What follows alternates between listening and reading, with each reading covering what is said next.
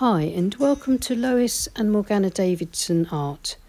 It's Lois here, and today I'm going to be demonstrating this line and wash painting for you of some slender birch trees on a sunlit snowy plain with a forest in the distance.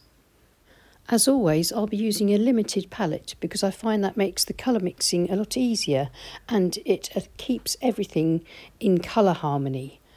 So I'm going to be starting off by finding a reference photograph, and for demos what I like to do is to look through Pixabay, which is a royalty-free site, until I find something that I really want to paint.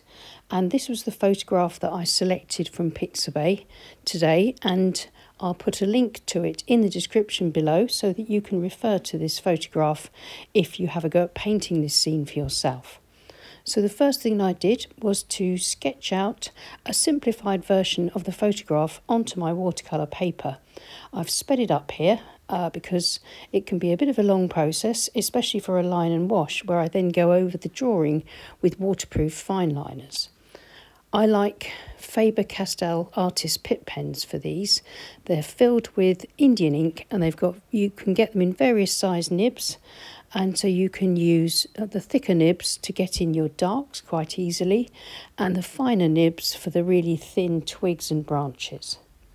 So here is the finished line work, ready to paint. I'm just going to leave it for a little while before I wet the page all over to make sure that the ink is fully dried so that it doesn't run. I'm going to be painting it wet in wet to start with, so with a large wash brush I shall make sure that the paper is nicely soaked. I'm using Millford 100% cotton watercolour paper. It's cold pressed, so it's got a nice texture, and it's taped to my board.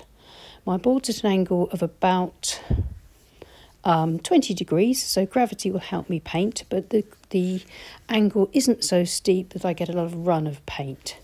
So once I've soaked my page, I'll mop up any excess water and then mix up a lovely sky colour using cobalt blue mixed with a bit of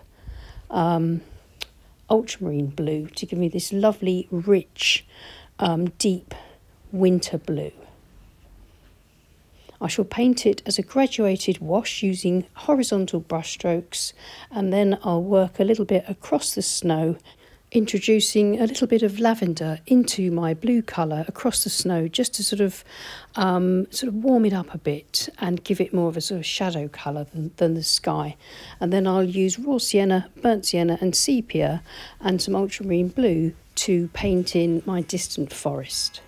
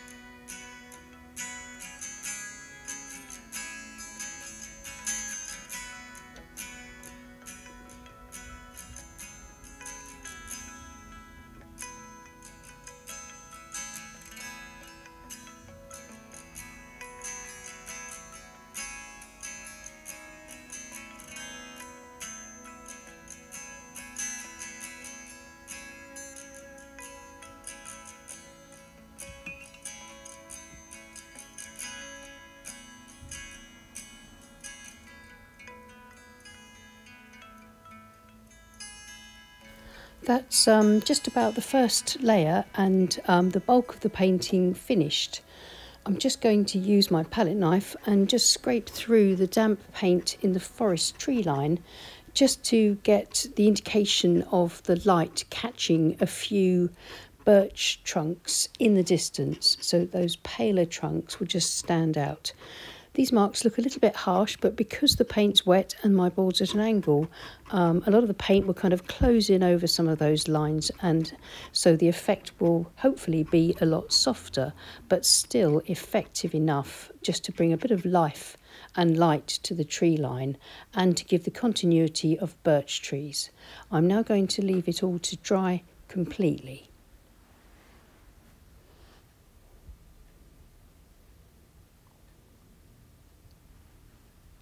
Here it is. It's dried back nicely. It's lightened a little bit, but not too much. It's a little bit brighter than it appears here on video because of my studio being a little bit dull during the winter.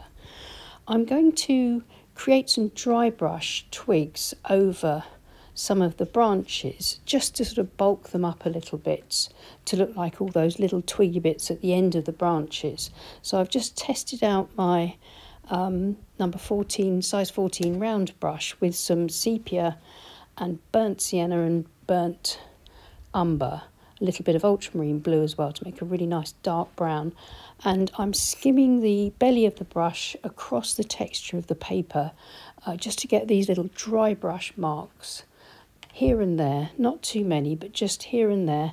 I want to drag that dry paint down across the twigs just to bulk them out a little bit and give the illusion or the suggestion of all those fine twigs.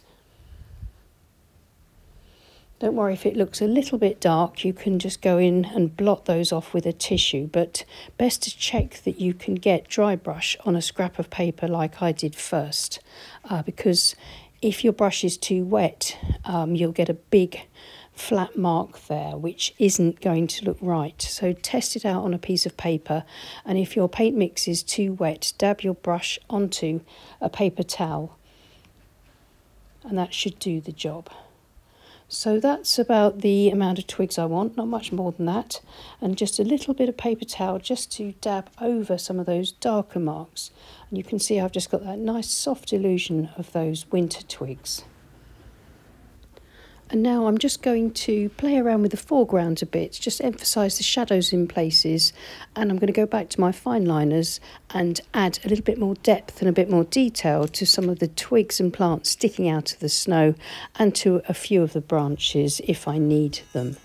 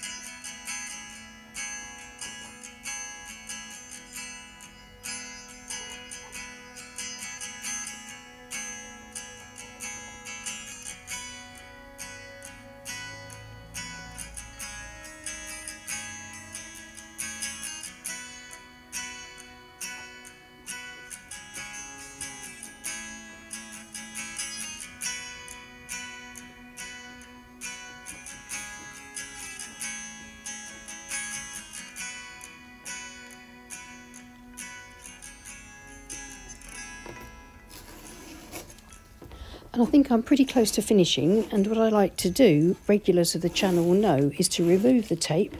It always looks so much better when the tape is removed. You get that white edge, that white border, and the painting looks a bit more complete. And it gives me the chance to look at it with fresh eyes and to see whether I need to add any more. And I think I'm just going to use my Posca pen, which is quite a large nibbed 0.7mm nib acrylic ink pen, along with a few more sort of finishing touches with the black fine liner too. And these highlights would just sort of create a few lighter twigs running over some of the darker areas of the forest, and also bringing those marks across the foreground. And where the paint is still slightly damp, those white highlights will soften and diffuse in places, and that would give me just yet another sort of layer of texture in the foreground, as well as tone, of course.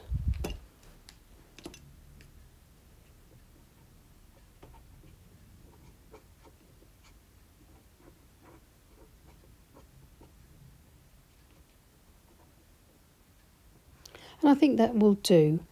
So I'll show you how it looks.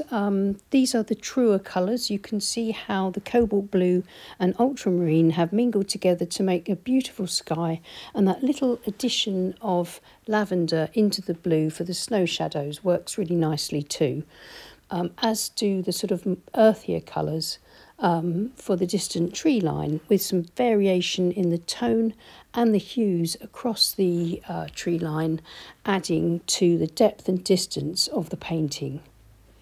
So I hope that was helpful. Let me know what you think in the comments. I always love to read your comments, even if I don't get the chance to reply to all of them. But thank you so much for watching.